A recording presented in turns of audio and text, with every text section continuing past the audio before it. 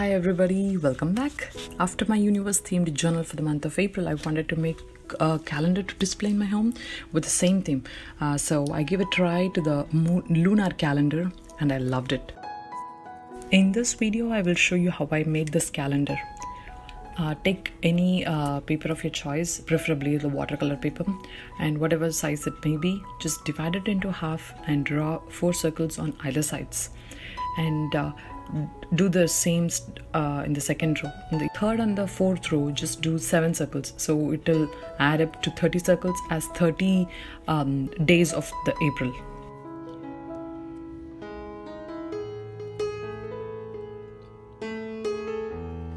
Now let's get into the painting part. I'm going to be using this watercolor paint, the gouache painting from Reeves, the black and grey, and the metallic watercolor paint palette.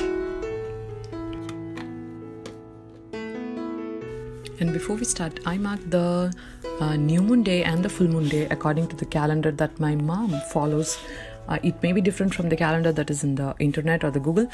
I started with outlining the moon. April 4th is the new moon day, so I drew the waning crescents on the first 3 moon. Make sure the size of the crescent is decreasing as towards the new moon day.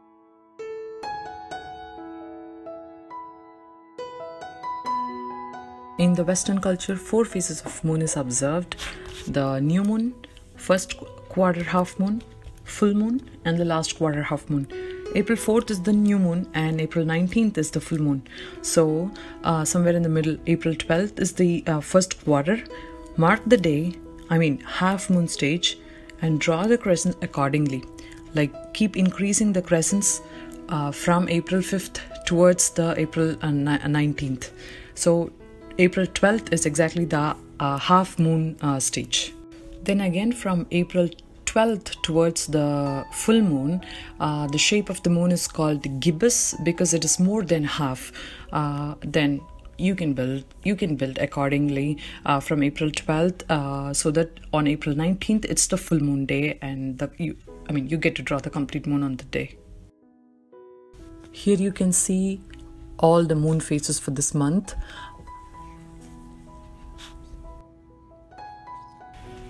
Guys, I'm not trying to teach the watercolor painting because I'm still learning it. I'm just showing you the way how I did and how it worked out for me. Now let's start painting the moon. Wet the surface where you're going to draw the moon. Then just take a little bit of the gray color and keep a dot of the gray color on the wet area, and that's going to start to bleed, and it will create a natural shape and texture.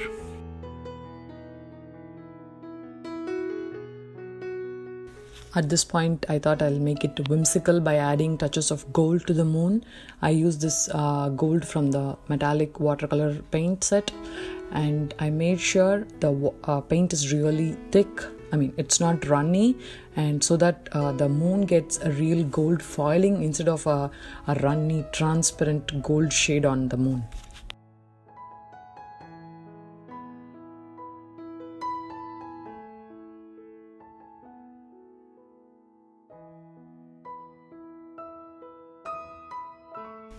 I went ahead and painted the new moon day. In the new moon day with the full blue, but still it has the moon pattern. I didn't like the blue bordering of the moon, so I went ahead and painted the entire area with blue so that it's like a space. Before adding the gold stars on the backdrop, I started to write the date and the day. I hand lettered the month April 2019 and an area for birthdays and notes, and brought in the gold star theme into these with my gold jelly roll. Guys, you can do this calendar with doodling instead of watercolor, or you can just use the monochromatic black and white color, but just give it a try and you will feel good about your work. If you try this lunar calendar, do share with me on Instagram. I am Green Lotus 2019 in Instagram, and thank you for watching, and feel free to subscribe to this channel and like and share this video. Until next time, bye bye.